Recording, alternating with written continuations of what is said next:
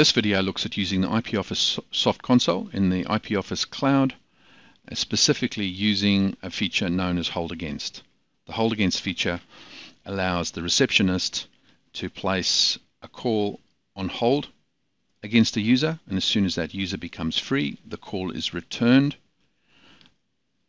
with a yellow color associated. So incoming call is red, once it's answered it's green, and if it ever returns then it comes back as yellow. So what we'll do is we'll wait for a call to come in, and we might go and try that call against Henry Kim, because he's busy on a call. So here we can see the incoming call is in.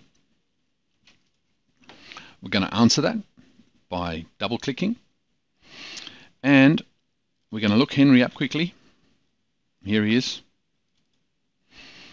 And if we come back to our feature set, we'll see there that that's now made bold. So all these features that are bold are ones that are available to me now in this call. So I can use my mouse, or I could go Control B. What I'll do first though is annotate the call, and I'll go, it's Peter for Paul, so I remember who it is when they come back, and I will go Control B. Now the call's gone. Now we'll wait. As soon as Henry Kim becomes free, the call should come back to me within a couple of seconds as yellow.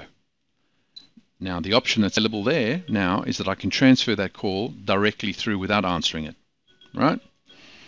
So there we go, and we can see that Henry Kim is now gone red again because I've transferred the call through to him. So that's how to use both the annotate and hold against features in the receptionist console.